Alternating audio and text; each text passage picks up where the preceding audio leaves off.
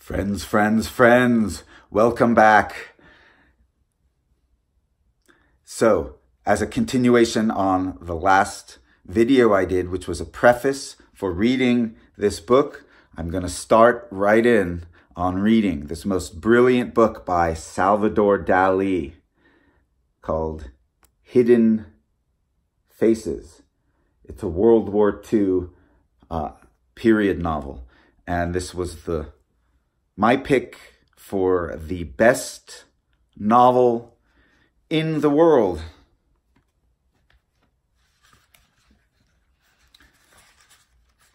So,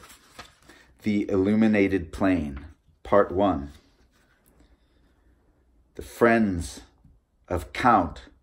Herve de Grandsai. For a long time, the Count of Grandsai had been sitting with his head resting on his hand, under the spell of an obsessive reverie. He looked up and let his gaze roam over the plain of Croix de Libro. This plain meant more to him than anything in the world.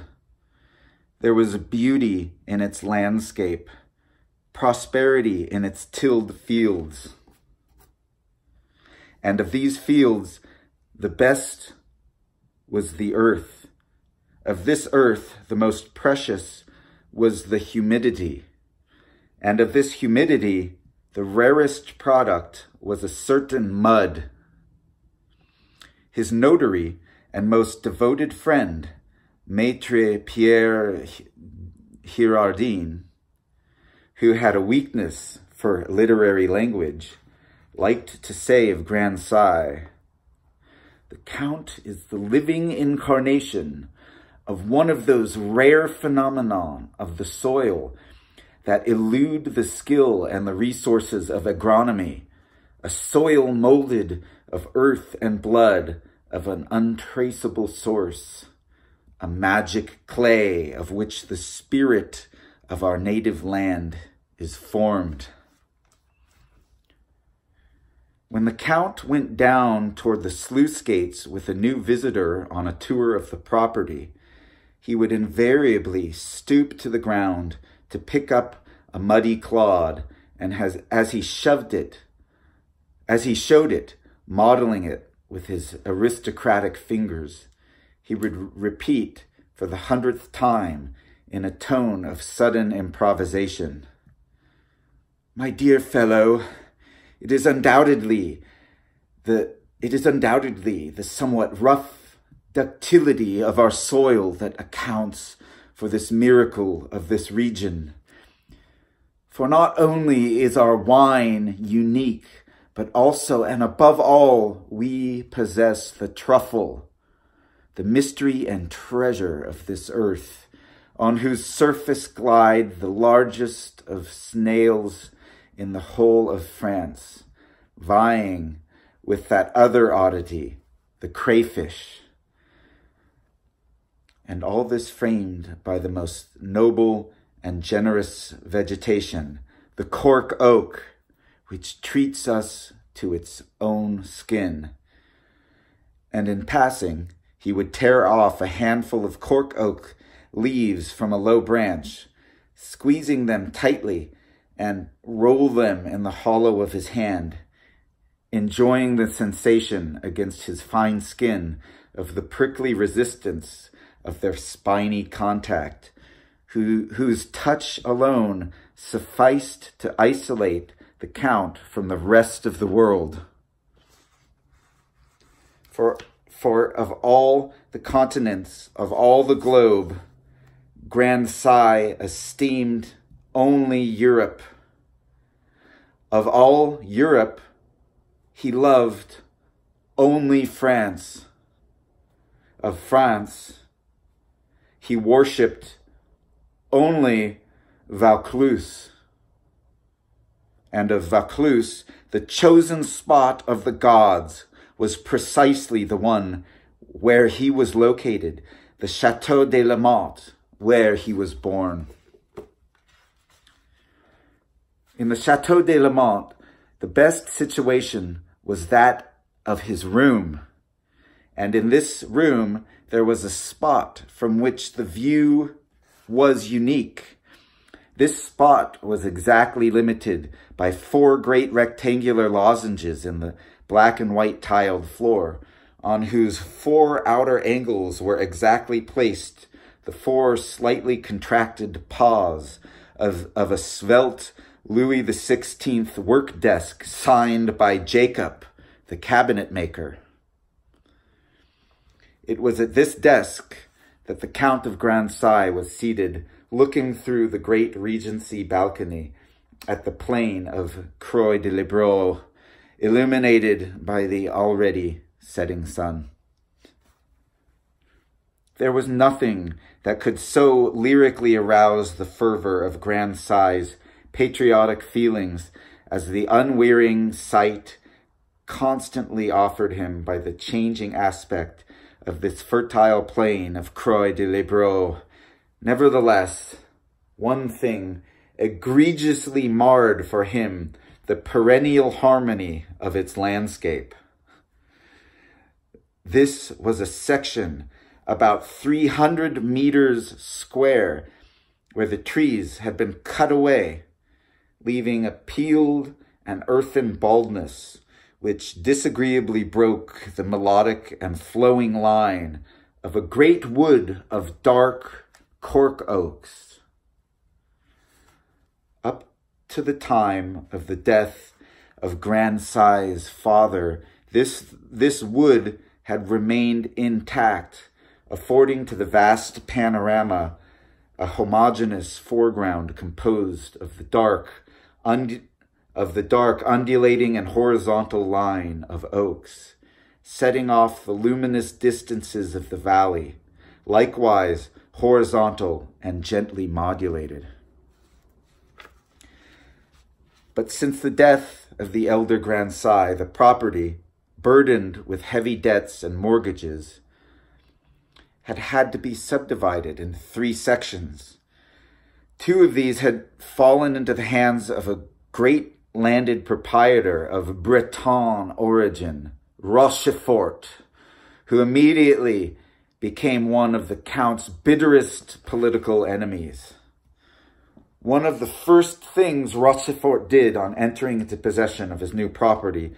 was to cut down the 300 square meters of cork oaks which fell to his title and which had lost their productive value by being separated from the rest of the great wood. They had been replaced by a planting of vines which grew poorly in the exhausted and excessively stony soil. These 300 square meters of uprooted cork oaks in the very heart of the family wood of Grandsai not only bore witness to the dismemberment of the Count's domains, but also to this gap had brought completely into view the Moulin des Sorciers, now inhabited by Rochefort, a place keenly missed, for it was the key to irrigation and the fertility of the greater part of Grandsai's cultivated lands.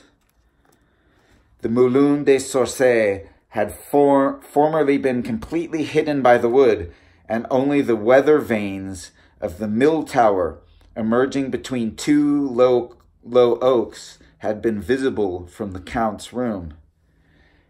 Next to his devotion to the land, his sense of beauty was certainly one of the most exclusive passions that dominated Grandsai. He knew himself to have little imagination, but he had a deeply rooted consciousness of his own good taste, and it was thus a fact that the mutilation of his wood was extremely offensive to his aesthetic sense. Indeed, since his last electoral defeat 5 years previously, the Count of Grandsai, with the intransigence that characterized all his decisions, had abandoned politics to await the moment when events would take a critical turn. This did not imply a disgust with politics. The Count, like every true Frenchman, was a born politician. He was fond of repeating Clausewitz's maxim, "War is only the continuation of politics by other means." Von Clausewitz. He was sure that the approaching war with Germany was inevitable and that its coming was mathematically demonstrable. Grand Sai was waiting for this moment to enter into politics again,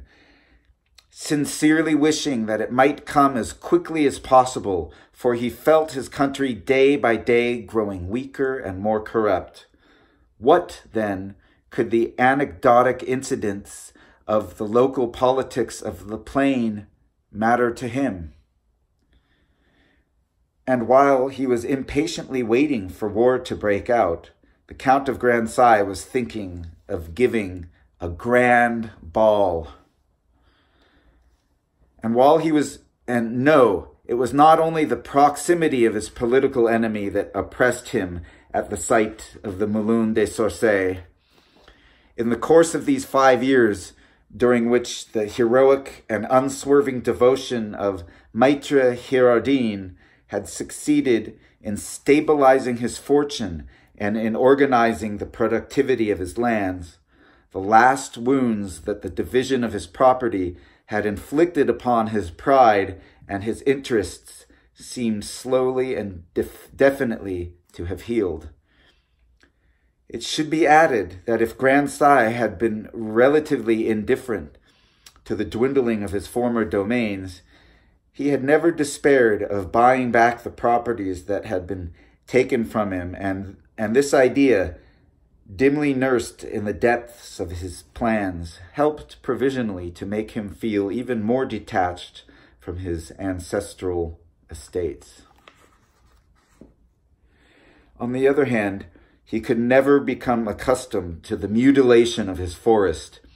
and each new day he suffered more acutely at the sight of that desolate square on which the wind-broken grapevines of a moribund vineyard pitifully wrung their twisted arms at geometrically distributed intervals, an irreparable profanation on the horizon of his first memories, the horizon and stability of his childhood, with its 3 superimposed fringes so lovingly blended by the light, the dark forest of the foreground, the illuminated plain, and the sky. Only a detailed study of the very special topography of this region, however, could satisfactorily make clear why these 3 elements of the landscape, so linked and constant, achieved such a poignant emotional and elegiac effect of luminous contrast in this plain of Libro. From early afternoon, the descending shadows of the mountains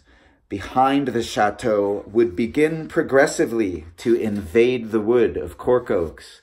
plunging it suddenly into a kind of premature and pre-twilight darkness. And while the very foreground of the landscape lay obscured by a velvet and uniform shadow, the sun, beginning to set in the center of a deep depression in the terrain, would pour its fire across the plain, its slanting rays giving an increasing objectivity to the tiniest geological details and accidents, an objectivity which was heightened even more paroxysmally by the proverbial limpidity of the atmosphere. It was as though one could have taken the entire plain of Libro in the hollow of one's hand, as though one might have distinguished a slumbering lizard in the old wall of a house situated several miles away. It was only at the very end of twilight and almost on the threshold of night that the last residues of the reflections of the setting sun regretfully relaxed their grip on the ultimate empurpled heights, thus seeming to attempt, in defiance of the laws of nature, to perpetuate a chimerical survival of day.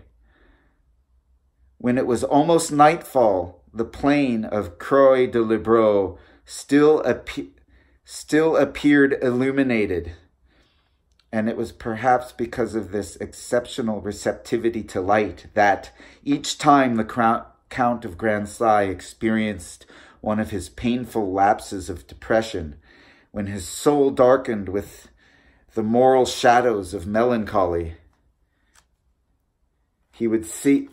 the ancestral hope of perennial and fertile life rising from the deep black forest of the spiny cork oaks of his grief. The plain of Croix de l'Abrazo bathed in warm sunlight, the illuminated plain. How many times, after long periods spent in Paris, when Grancy's spirit would sink into the idle skepticism of his emotional life,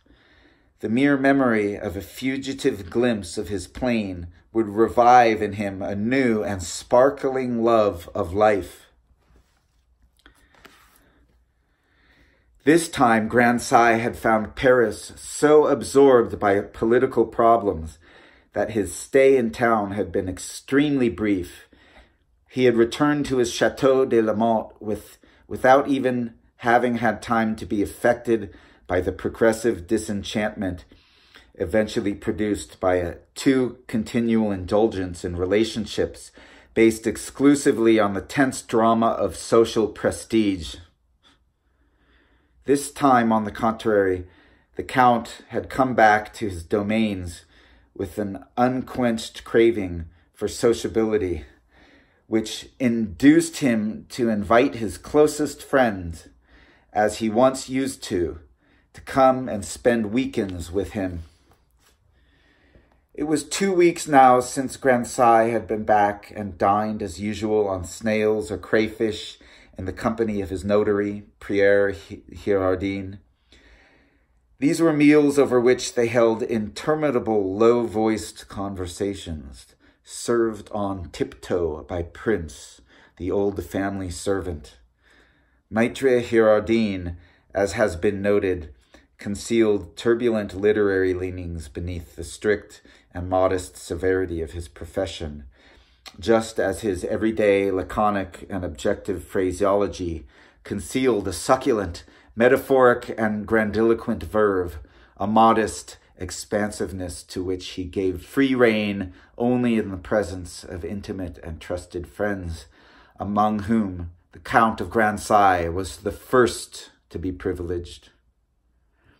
Grancy took a voluptuous delight in his notary's long tirades, full of images and often touched with grandeur,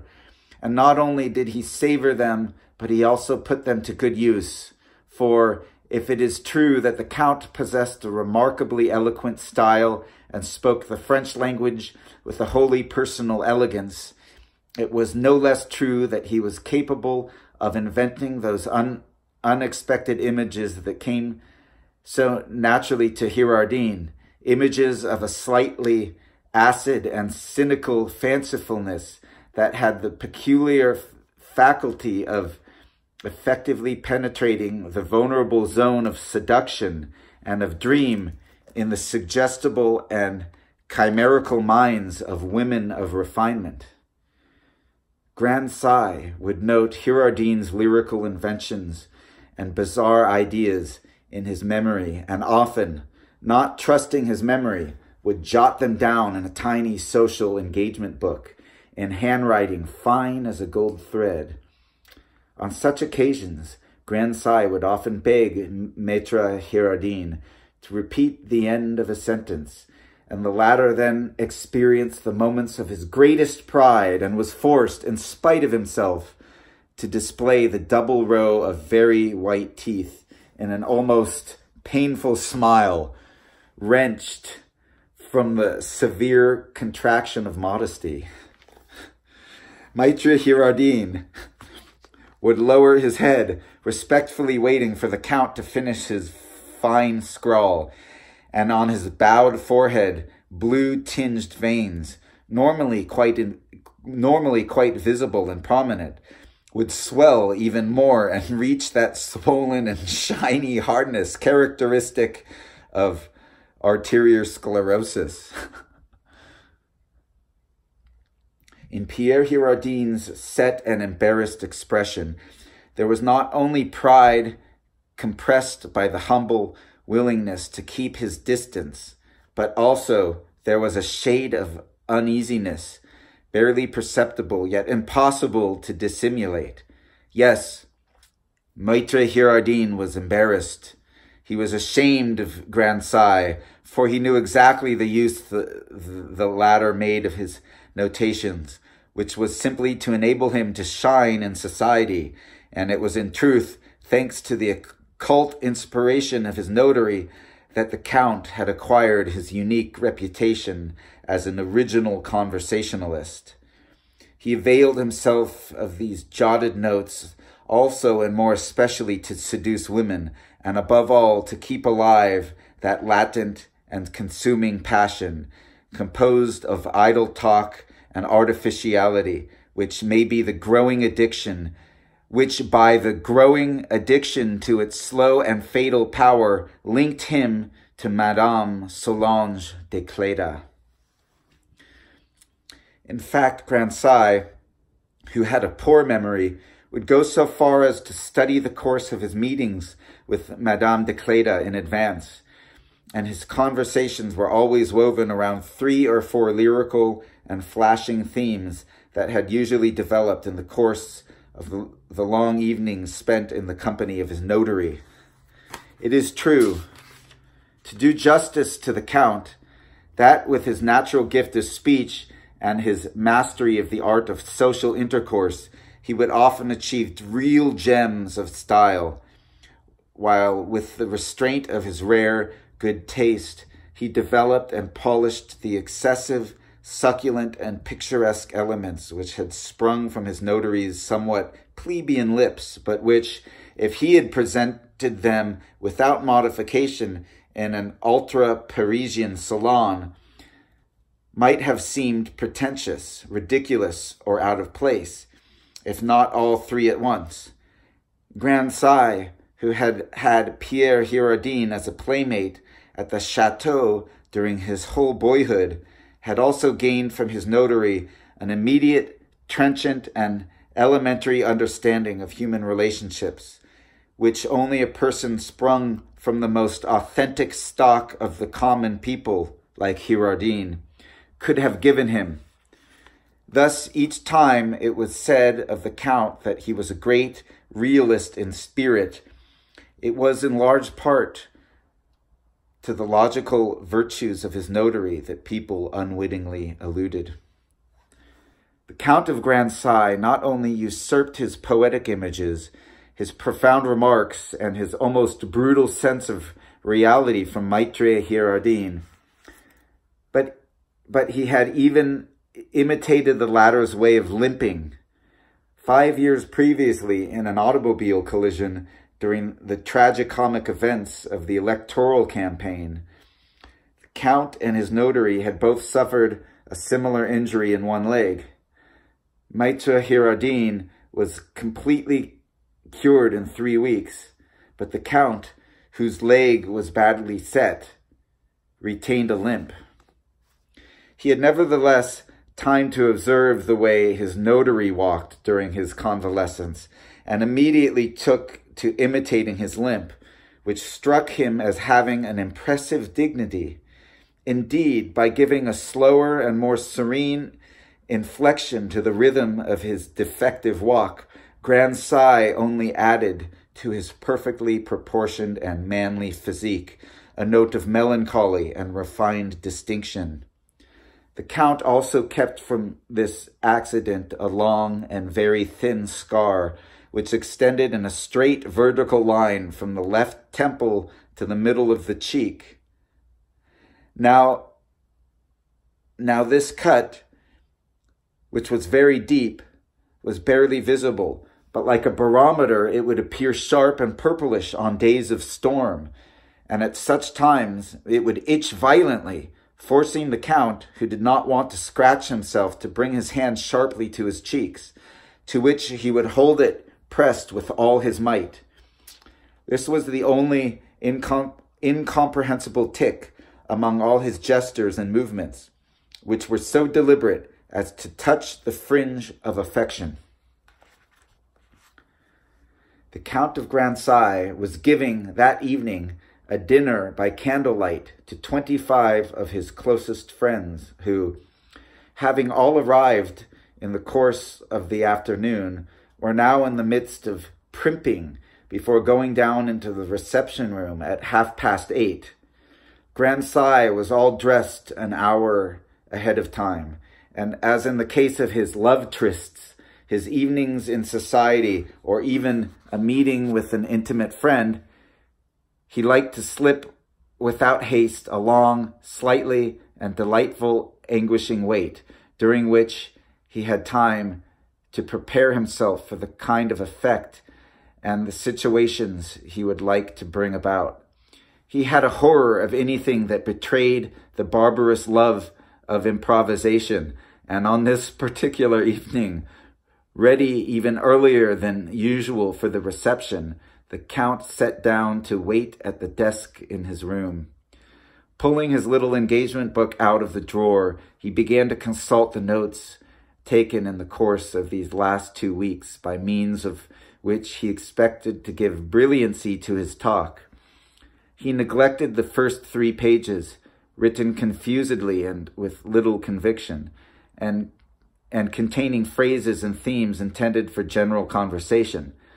then smiled as he came upon a page full of surprises exemplifying clever ways of breaking into a discussion, and finally stopped at a page on which was written only the phrase, "Notes for tête-à-tête with Solange." He remained for a long time absorbed in the contemplation of this page, and a kind of invincible indolence prevented him from proceeding, at the same time urging him irresistibly to follow the confused and agreeable course of a seductive reverie. It was a bizarre passion that united Herve de Grancey and Solange de Cléda. For 5 years they had played at a merciless war of mutual seduction, more and more anxious and irritating, having as yet crystallized only to the point of exacerbating a growing impulse of rivalry and self-assertion, which the slightest sentimental avowal or weakness would seriously have threatened with disillusionment. Each time the Count had felt Solange's passion yield to calms of tenderness, he had come forward eagerly with new pretexts to wound her vanity and re-establish the wild and rearing aggressive attitude which is that of unsatisfied desire when, whip in hand, one obliges it to overcome more and more insurmountable obstacles of pride. It is for these reasons that after their long sessions carried on in the semi-languorous tone of a light idyll sprinkled with feigned indifference and delicate play of wit, while both of them were in reality stubbornly hiding from themselves the frenzied gallop of their passions, Grandsire was always tempted to tap Solange on the buttocks and give her a piece of sugar, as one does to a thoroughbred horse, prancing up with the supple elegance of his movements to place his boundless energy at your disposal. For the Count regarded all this with the same good nature as a horseman covered with dust and bruised who has been thrown several times during a spirited ride. Nothing is more fatiguing than a passion of this kind, based on an integral coquetry on both sides. Grandsire was telling himself this when he heard the clock in the drawing room strike 8:30. He raised his head, which he had held for a long time bowed, leaning on his hand, and looked for a few moments at the plain of Croix de Lebreau,